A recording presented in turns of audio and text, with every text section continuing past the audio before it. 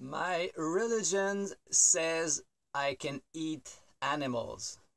This is excuse number 13 to justify eating animal products.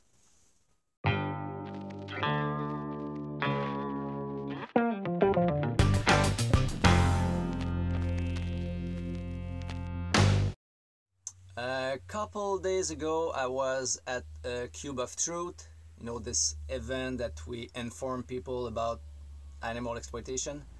And I was talking to that very religious woman, and she was stating that animals had no soul and that they were here for us. So I didn't even bother trying to argue her statement.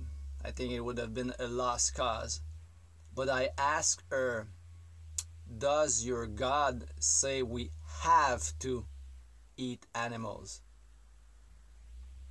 You see, I'm not like an expert in religions, but I'm pretty sure that none of them state that we are obliged to eat animals, meaning it's an option.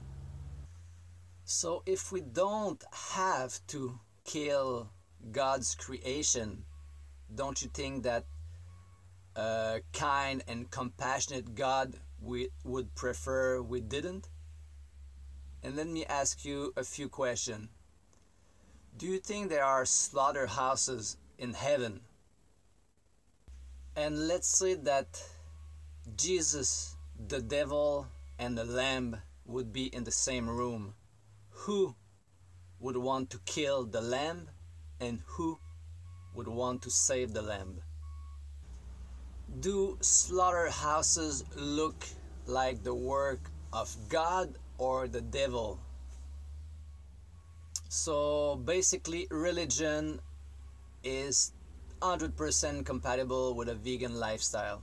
It is actually what most religions promote, like more compassion, more kindness to all beings, and this is exactly what veganism is all about.